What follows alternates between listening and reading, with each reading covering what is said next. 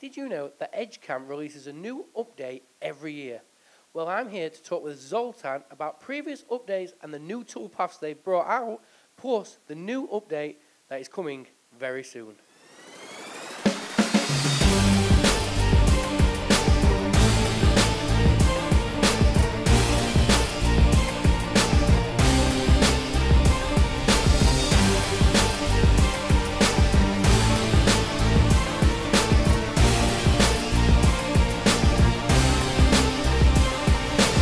So today let's talk about EDGECAM from Hexagon.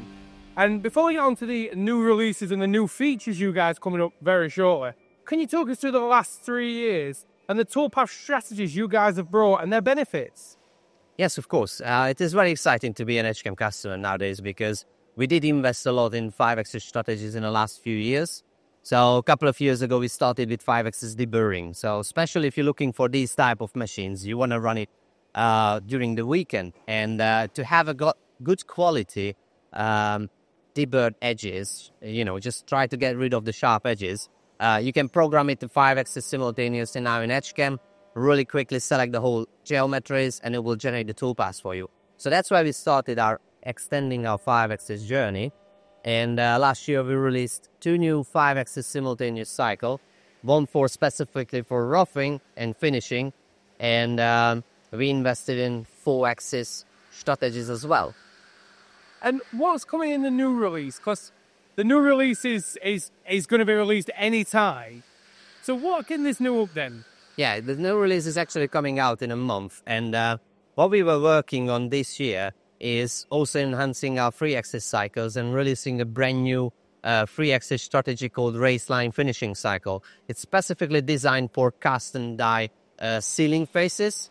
So the customer just have to select the solid, and the EDGECAM will find out the quickest way through the sealing phase, almost like a chicane in Formula 1, to make sure the customer have the quickest, smoothest toolpaths to tackle those problems. Now, we've talked about some of the new releases that are coming out, but what are some of the features in EDGECAM that customers you see aren't using that they really should be? There are a few things I would say, and even after 10 years of releasing the waveform cycle, I think the customer could use only waveform nowadays, especially with the new chip thickness and material removal rate improvements.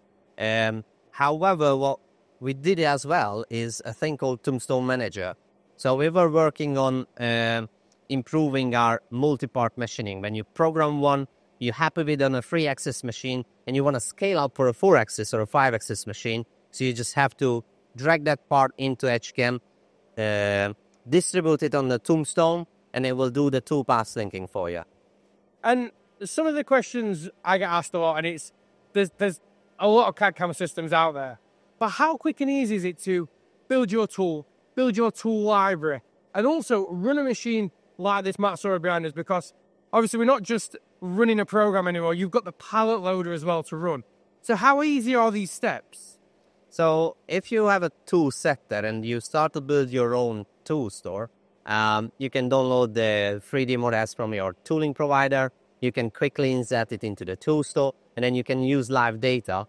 And the benefit with that is if you have the tool store set up properly in EDGECAM, you can just generate an NC code, and it can feed the CNC machine with the right tool length, having the right coordinate systems, so you don't actually have to touch the setup.